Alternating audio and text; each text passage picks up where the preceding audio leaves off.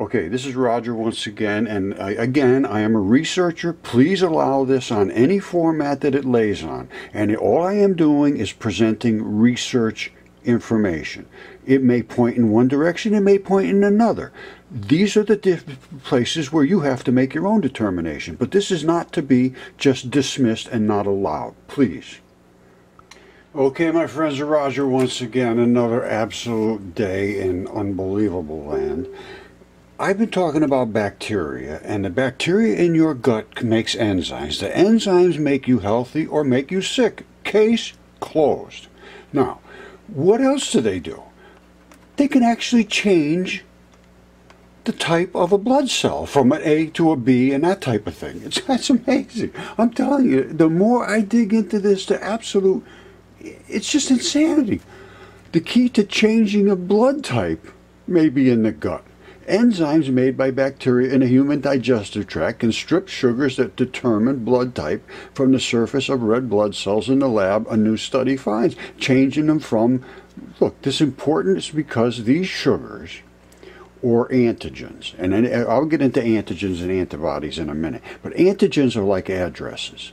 They can cause devastating immune reactions if introduced into the body of someone without that particular blood type. So the addresses of these enzymes are going to the wrong place, and apparently the enzyme itself, which is the antibody, attacks something it shouldn't attack and kills you.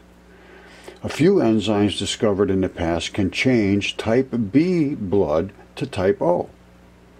But the newly discovered group of enzymes are the first to effectively change type A to type O.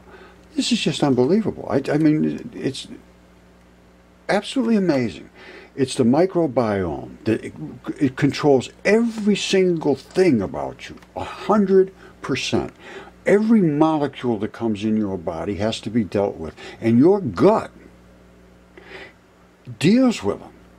The digestive tract, wherever they run through your body, has to touch them, break them down, convert them, destroy them, fix them, or do something to them to make them usable in your body or not invasive in your body or else just benign in your body. And if you don't have those bacteria, you're done.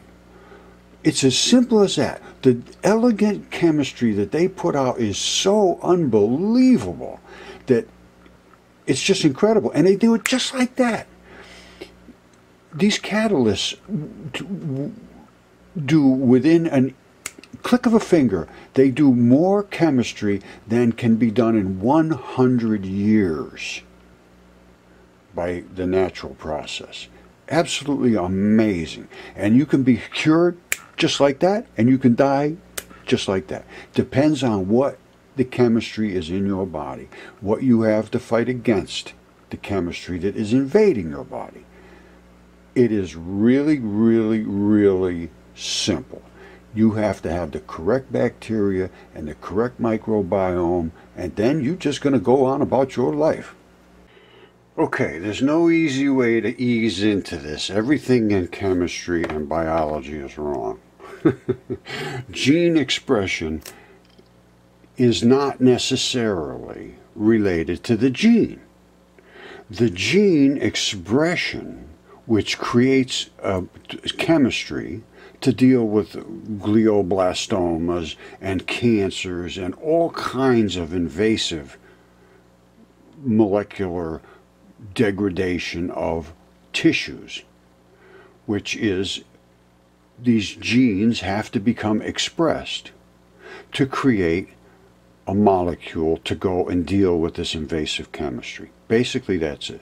Now, whether it's an invasive molecule that's some kind of toxin, and it's not biological, or it's an invasive molecule that is a living invasive molecule that has to be dealt with and killed, they still do the same thing. These are your white blood cells. They break down food for you. They go and attack invaders. They break down different molecules that accumulate in your body so you can flush them out. Otherwise, you get cancers.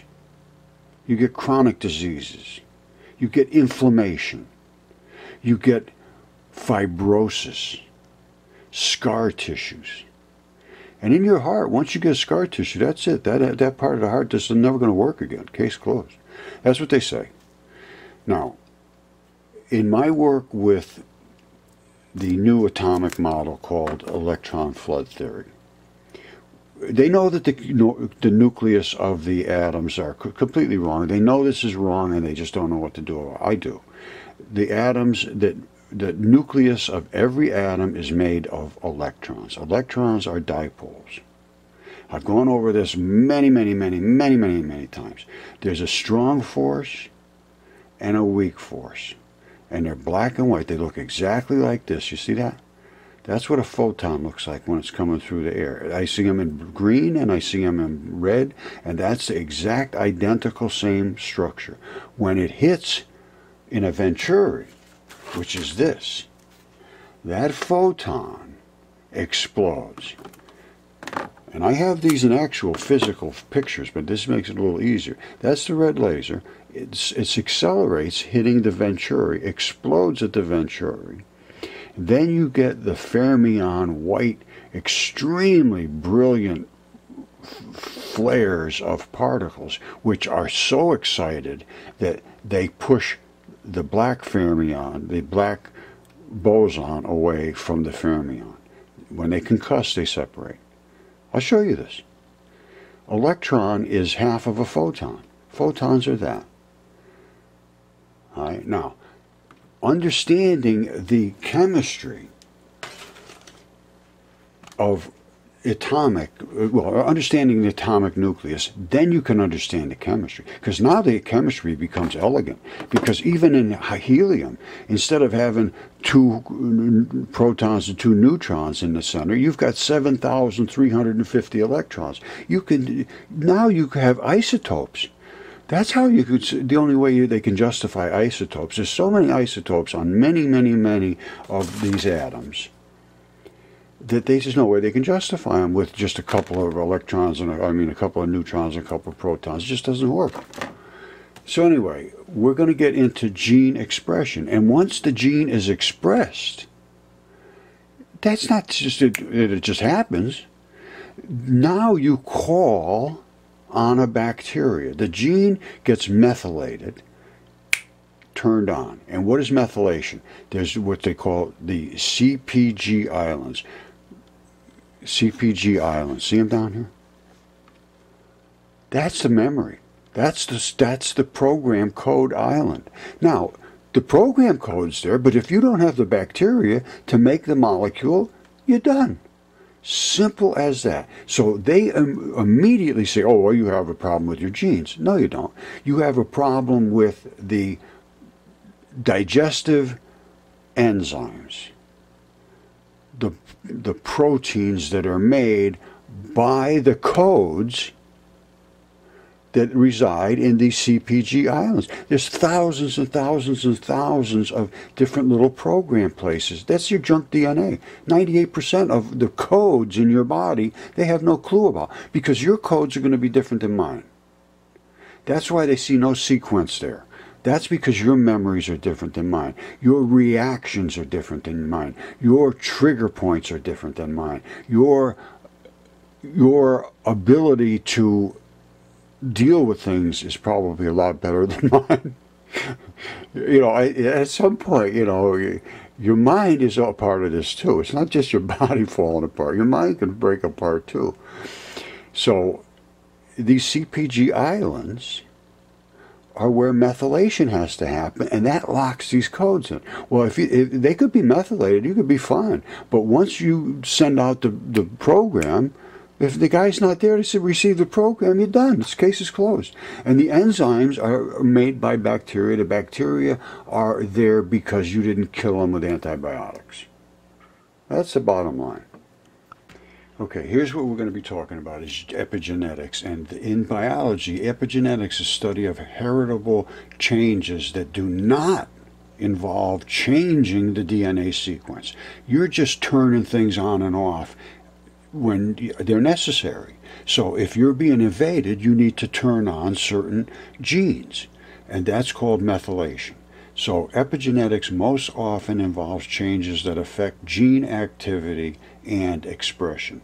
That's where we're going next, gene activity and expression. And it's by these little methyl groups. You see that little methyl group being attached to a certain spot on this enormous, gigantic, huge, forever running coil of chemistry, basically.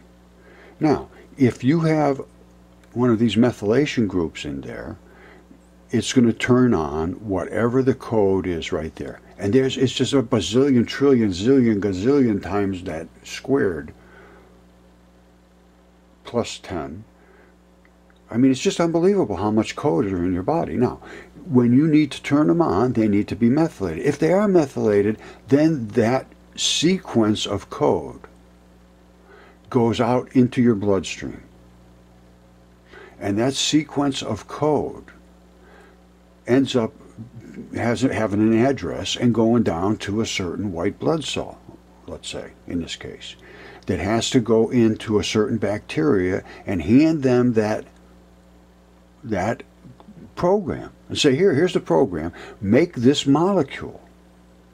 And then they start making them, and they just squirt them out until that molecule is no longer necessary, and then it just stops. It's the most elegant system done. And these are, every one of these chunks is a chunk of program. Chunk, and there's 100 bazillion trillion of them. Well, you know, I mean, maybe not that many quite, but pretty close. You just are saturated with programs. Saturated. And now, with electron flood theory and understanding how much additional chemistry there is that they never took into account before, it puts it on a light year scale. Just way over the top now.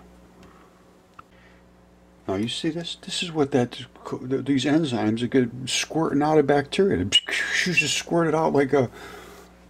It's absolutely unbelievable, the complexity of these molecules. These are enzymes, and they can be created just like that by bacteria. You can't create them. We can't create these things. Otherwise, if we could, you know, we might be able to clone them and culture them into growing, because they are bacteria that create these. These are the final product. This is the enzyme. The bacteria, though, squirt these enzymes out. All right, you see the complexity of these, what they call genes and gene expressions and these DNA program codes, and that's what they are. And if you don't have the program, you're in trouble. But most people have the programs. It's just when the program is executed, you have to have the workers out there to create the bacteria. I mean, the bacteria out there who are the workers to create the enzymes. If they're not there, I don't care how much program you got nothing coming out the other end. Okay, I couldn't say it any better than my friend Gokul at Caltech. He says, your textbooks are wrong. This is what cells actually look like. I would have continued on, your textbooks are wrong about everything.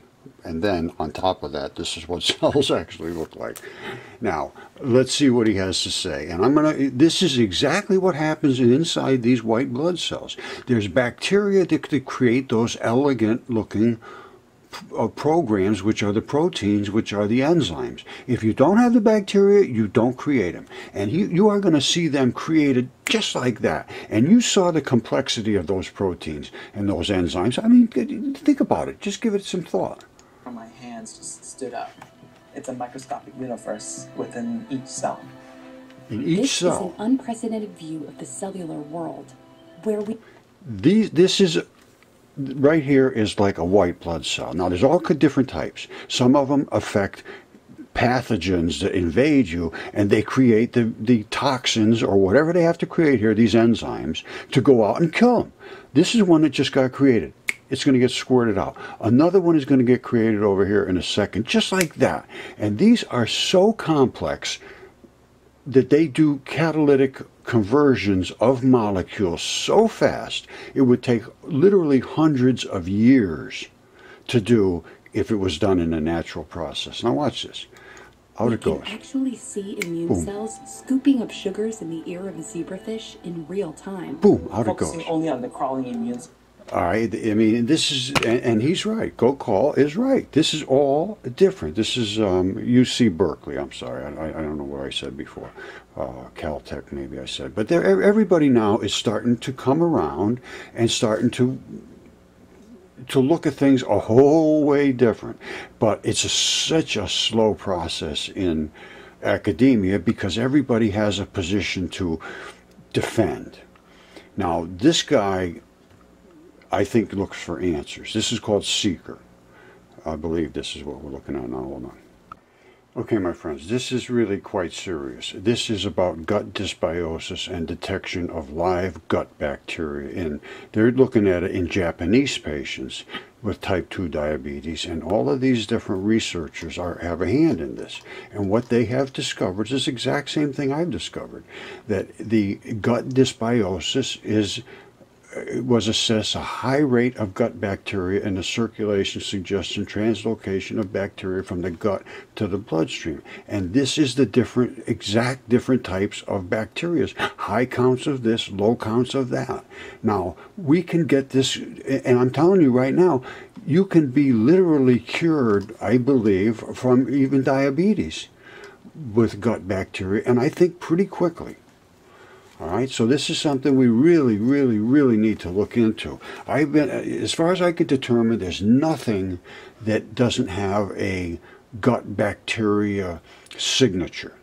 So if you have COPD, or you have asthma, or you have diabetes, or you have liver disease, or whatever happens to be, put it in and say, and gut bacteria and microbiome, and you'll see that it'll say, here's what happens when you have that disease. No, it's when you have the gut problem, you get that disease.